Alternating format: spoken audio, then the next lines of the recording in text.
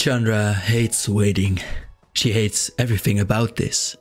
The safe house they're all cooped inside. The daily check-ins from other walkers waiting to hear the worst. The excruciating agony of knowing a blow is coming, but not knowing when or where. For the past week, they haven't been living in any real sense of the word. They've been waiting. That's the plan, after all. For 2 weeks, they'll wait here in one of Liliana's cabins on Dominaria. Though she swore these were simple placeholders for the soon-to-be reconstructed vast manor, they were crawling with the sort of wizards that would make a demon think twice. Chandra had no idea Liliana even knew so many wards. When pressed, Liliana simply said she'd learned to protect her investments, but it's actually from Strixhaven. At the end of these 2 weeks, if they've not gotten word, then they're to assume everyone's dead and proceed accordingly. If they get news before then, well, they'll act according to the news. If it's good, they'll spread the word to the others that there's nothing to worry about, and if it isn't, they'll tell the others to get ready for war. Some take the waiting better than others, better than she does. Vivian's out more often than she's in, which gives everyone a little breathing room. Her cooking's incredible too. Ren's also usually out, never too far away, but never too far away. Waiting is fine for her, so she claims, but Chandra knows she's getting listless. Ren might be a dryad, but there's a fire within her too, and fire's always hungry for more. And then there's Liliana, who hates waiting as much as Chandra does. They don't really talk about it, because talking about it is like tearing open a wound, but it's something they've sensed about each other. When Chandra returns in the afternoons after her talks with Ren, Liliana's often got a story ready for her. Sometimes it's quiet company. She'll sit there reading some ancient tome or reviewing plans for the renovation while Chandra waits. How can she even focus on something like that right now? Everyone's trying to be normal, but nothing is normal, and no one wants to talk about it. She never asks if there's news, and if someone arrives asking to hear some, it's usually Liliana who answers, sparing Chandra the trouble. But every day, it feels worse. It's like there's a knife against her skin, and every day someone drags it a little further along. Every drop of blood is a thing she hasn't spoken out loud, a thought she's too afraid to think. Phyrexian weaponry, black oil, Ajani, Tameo, lost to them forever. So different from the people they'd been only a few months ago. A plane full of people like that, people who do that to others. Maybe it's wrong to think of them as people at all. She wants to strike back, at least if she was in the thick of it. She'd know what was going on, even if the answers weren't good. Lately, none of the answers have been good. If Nissa was, more than anything, she wants the waiting to be over. For now, she'll pass the time with Ren. You have to focus on your breathing. Fire needs air just like we do, Chandra says. Jaya used to tell her that to calm her down when things got bad. If she could control her breathing, then she could control her fire. And if she controlled her fire, everything would be alright.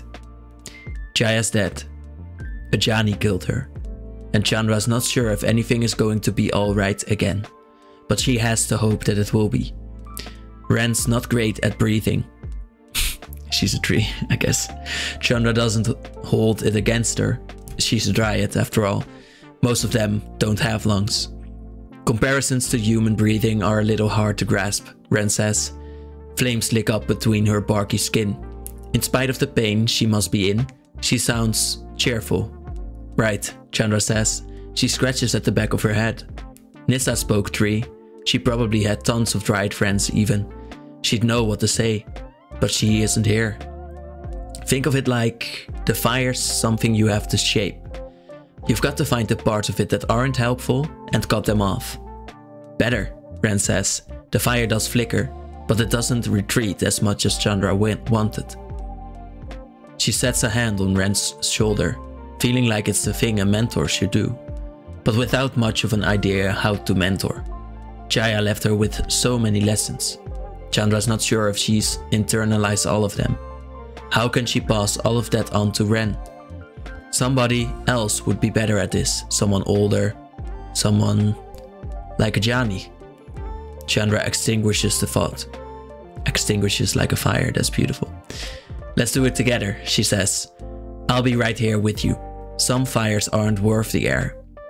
The trick is knowing which ones. Alright, Ren says, although that seems terribly rude to the fire. Chandra closes her eyes. She takes a breath. In the back of her mind, she can hear Jaya's steady voice telling her to focus on the feeling of the air through her nostrils. She repeats the words, clumsy and inelegant, as they come to her. You have to talk to the fire, find out what it wants to do. And then the brash war horn boom of Tyvar's arrival falls like an axe between them. That's just how he sounds when he planeswalks in, I guess. The two of them look over toward the safe house in time to see two figures limp through the door. Chandra's breath stops in her throat. There are no more words between her and Ren. There's no need. Chandra makes for the safe house, shooting a flare into the murky grey sky and hoping it will be enough to catch Vivian's attention.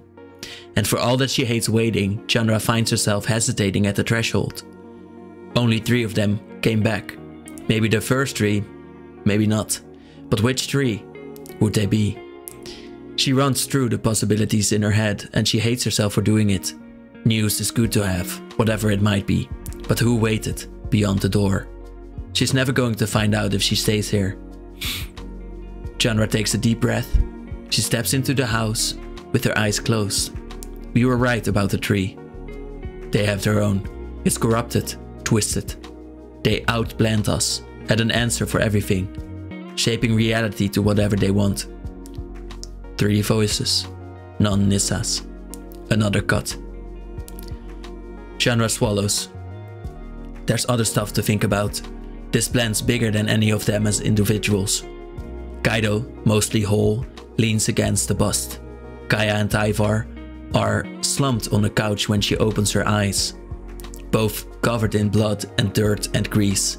Liliana, of all people, is attending to the injured. She was a healer before.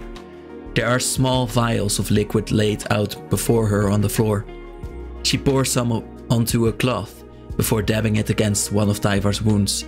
It's Liliana who notices Chandra walking in. It isn't good news. Didn't feel like it was, Chandra says. Never seen anything fouler. Tyvar says. A haunted look comes over him. The World Tree. Essence they stole from Galdheim. They used it to make a monstrosity.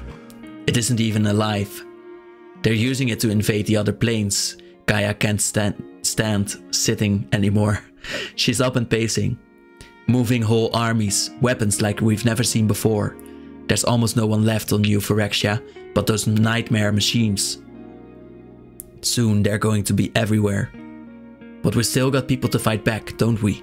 We can get everyone else from the other planes, round them up, crash back to New Phyrexia and take Norn down.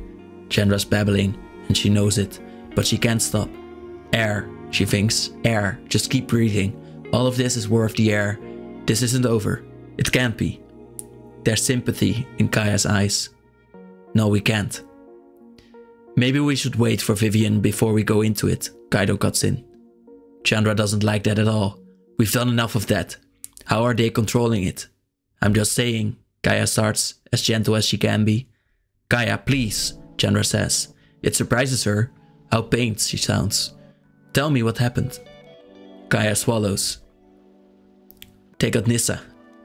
And just like that, Chandra forgets how to breathe. She sputters.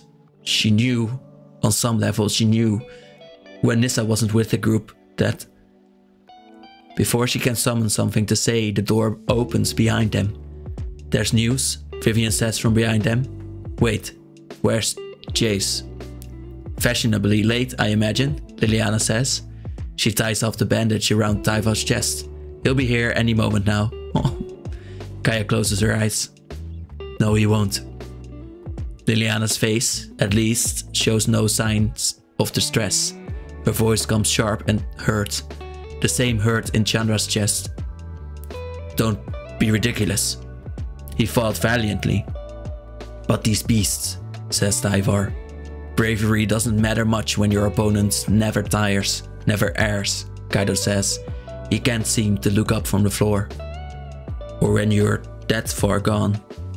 That doesn't make any sense, Liliana says. Well, Liliana, he fell for another girl.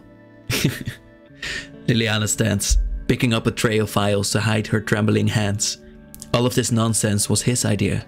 He wouldn't just fall. He doesn't do that. At the end, I don't think it was him anymore. He became one of them, Kaido says. Liliana's taking deeper breaths, but she doesn't want anyone to notice. What do you mean?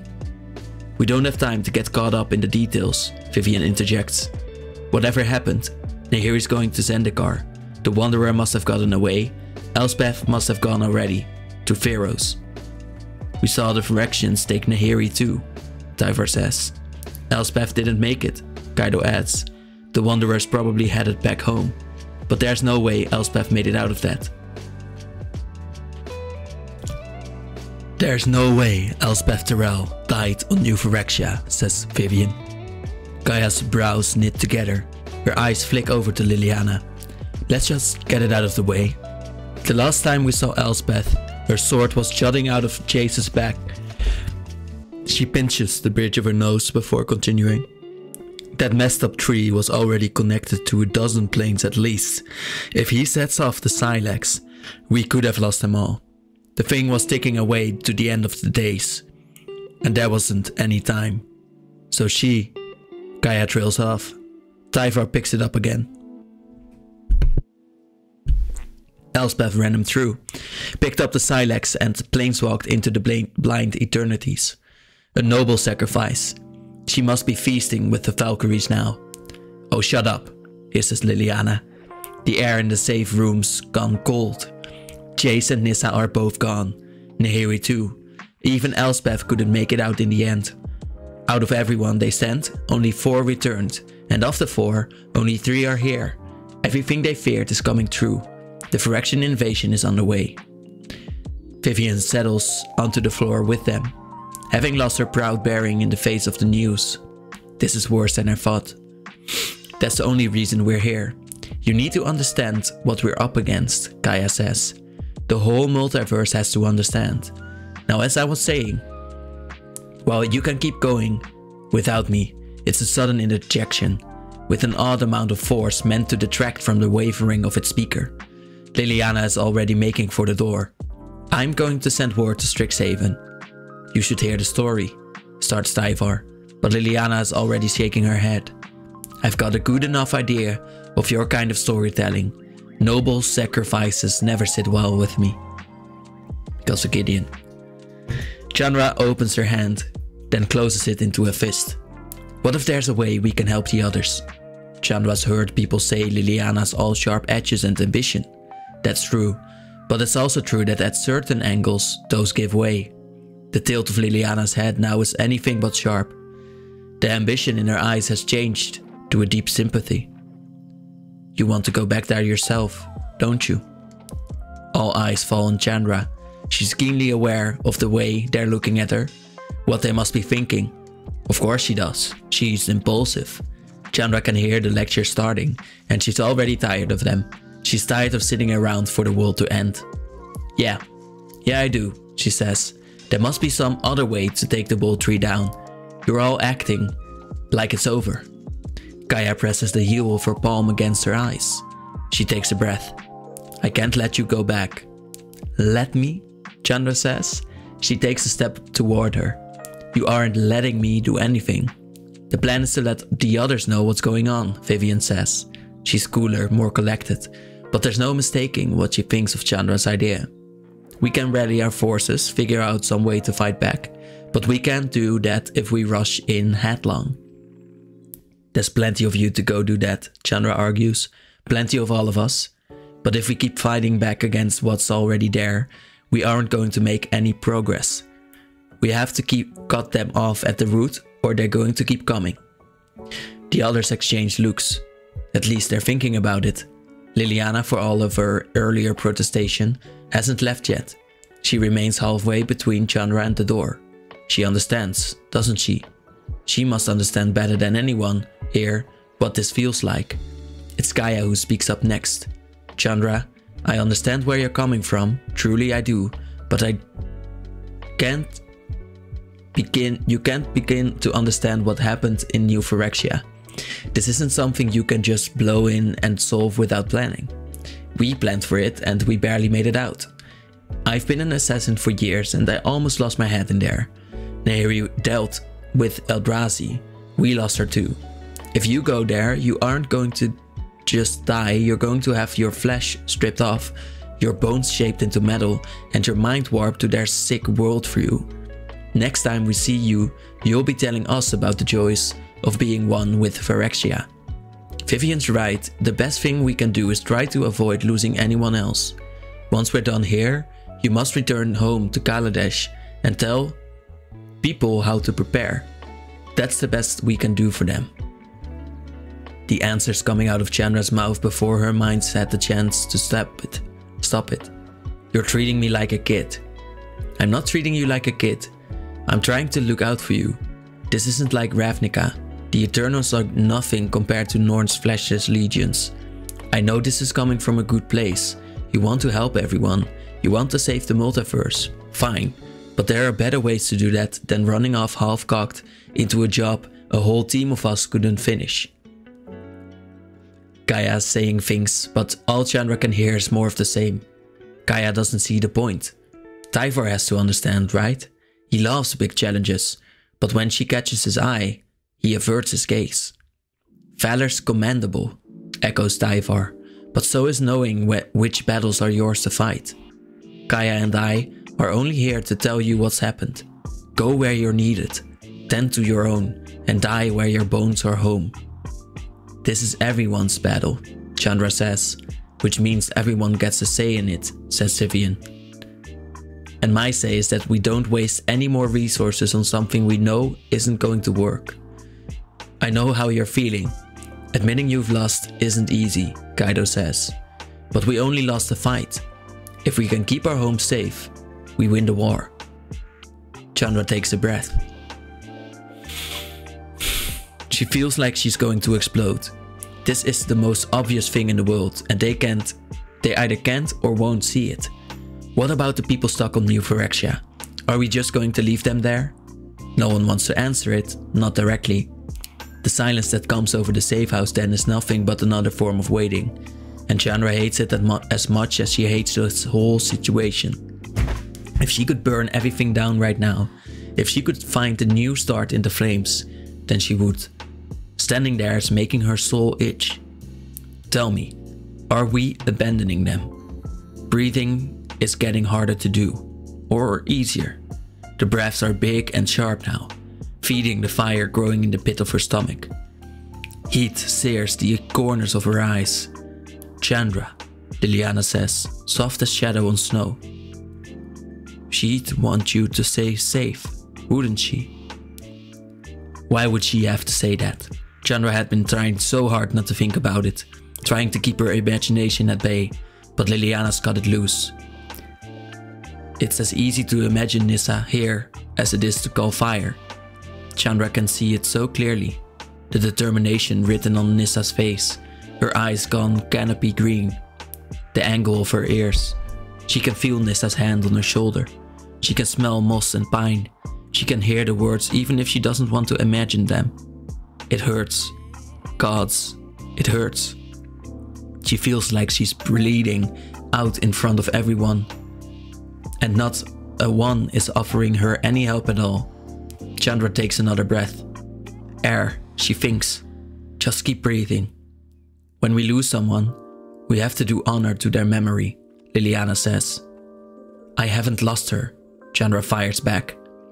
Kaya's exasperation increases by the second. She's exhausted and it's in every line of her face.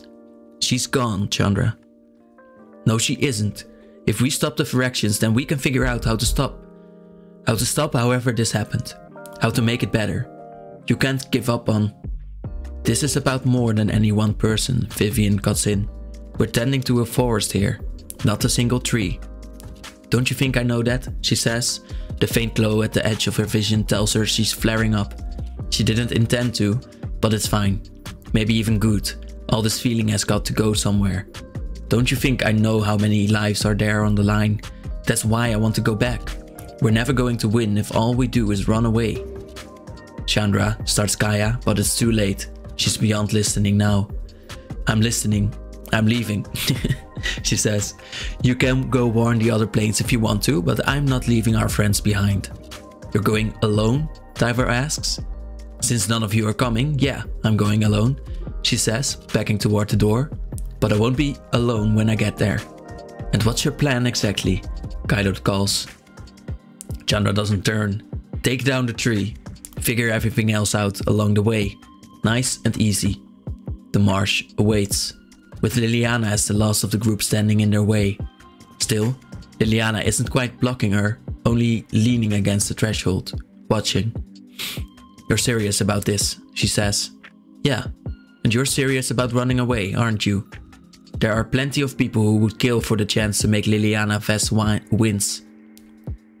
Strangely, it doesn't feel like a victory to Chandra. None of this does. And that's the worst part. Is that what you think I'm doing? I'm not running. I just know funeral bells when I hear them. I wish you all the best on your little adventure. Wait, Chandra says. But Liliana doesn't. She walks out into the marsh herself, hardly casting a backward glance. Oh, there's no time for waiting. You said so yourself. Nothing about today is easy. Chandra opens and closes her hand again. She wants to argue, or make it clear that she really meant that Liliana would be a huge help if she came, and maybe they could find some answers together. And maybe it's good to face your fears instead of running from them. But that would be asking Liliana to be someone other than herself. And the two of them had always understood not to ask that of each other. Liliana disappears in the blink of inky vapor. Chandra and Alar gets to walking. The tears are hot when they leave her eyes, but the cold air of the marsh threatens to freeze them against her skin. She turns up the heat to keep from shivering. She doesn't know how far she wants to go before she planeswalks away. Really, she doesn't have to go far at all. She could do it here if she wanted to. But she wants to walk for a while, feel the wind, smell the awful marsh smell, look up at the dull grey sky. When she leaves, she may not see sky again for some time. It isn't the vibrant azure of Kaladesh. The clouds here don't spiral. In fact, there aren't any clouds at all. Only a morass of grey in all directions. She can't smell ozone or stall food. She can't hear the din of the markets. This place is not home. This place is not what she will remember. That's fine, she'll come back. There will be other places. She'll make sure of it. Because when the world tree comes down, they're going to have so many other places to go. It will be fine. After. She stops at the first tree she sees. It isn't a very strong one, or even very healthy. Its bark has gone black, its branches empty and gnarled, like claws raking against the sky. But it is a tree, and she thinks that it's probably good enough for taking a breath. Chandra sits beneath its non-existent shade and throws her head back. Going to New Phyrexia is the right thing to do, but she is afraid. It will be fine. She just needs a second to build up to it.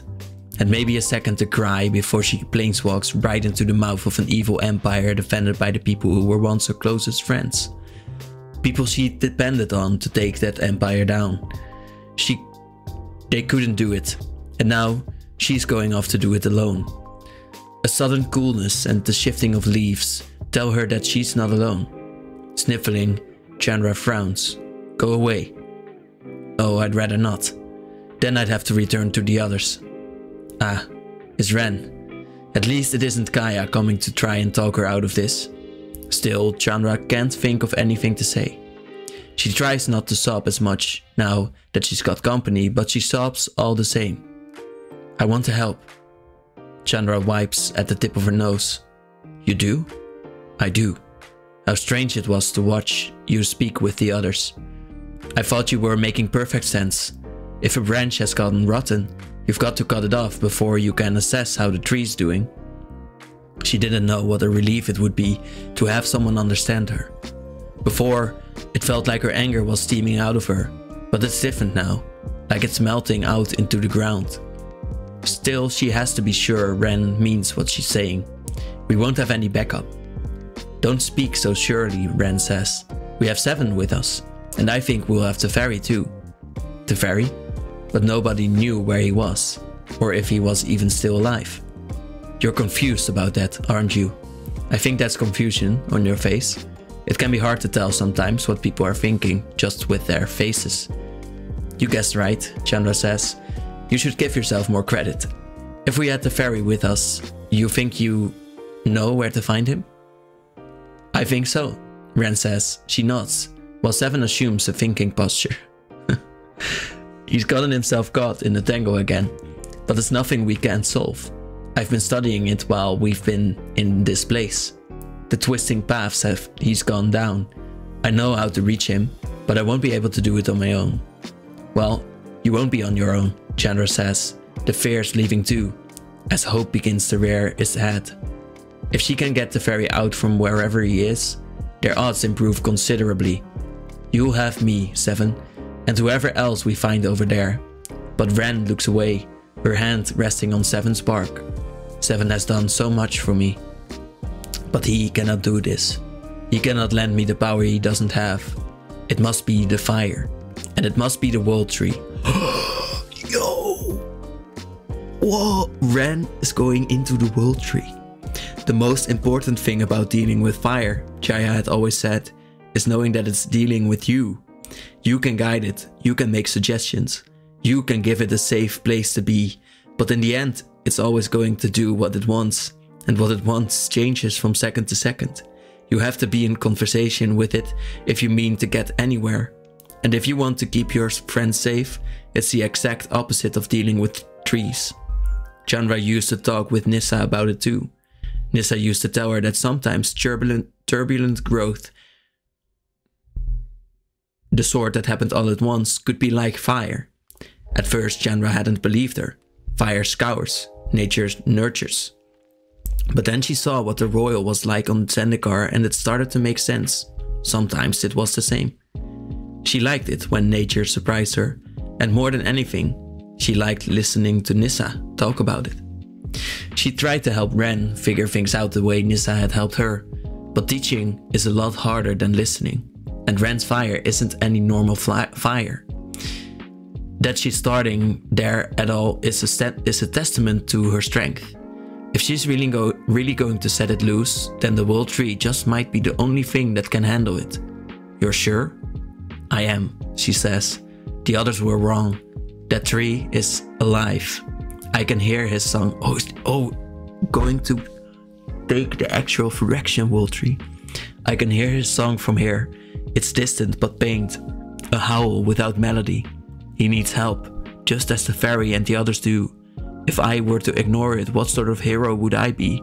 My own fright has little to do with it, but doesn't it work the same as with the failed planeswalker? When he took a beast, he got completed too, so won't it be the same with Ren? But okay. Chandra offers a small, sad smile. Hero, huh? I'm frightened too, but less, now that I've got company. You should find yourself a friend like Seven, Ren says. You'd never be lonely then. Unless that friend should happen to be lost on a plane full of vicious enemies, and then she'd be very lonely indeed.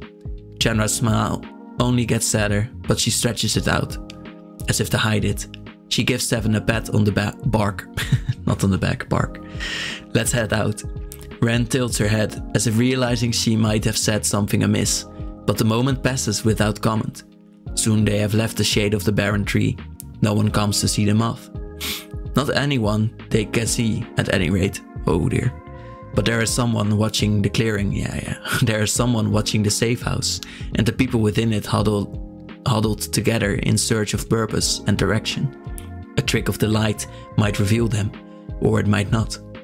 A keen nose might notice their scent, or it might not. Scent. But they are there, watching. All of this feels familiar to them, like a song whose lyrics have long since faded away. Over and over, they try and remember, and yet the words flit away. Song? Only the melody remains, a lament for what is to come, a dolorous anthem. Who's with the music? The Watcher, is not alone. There are others too, seeing and yet unseen.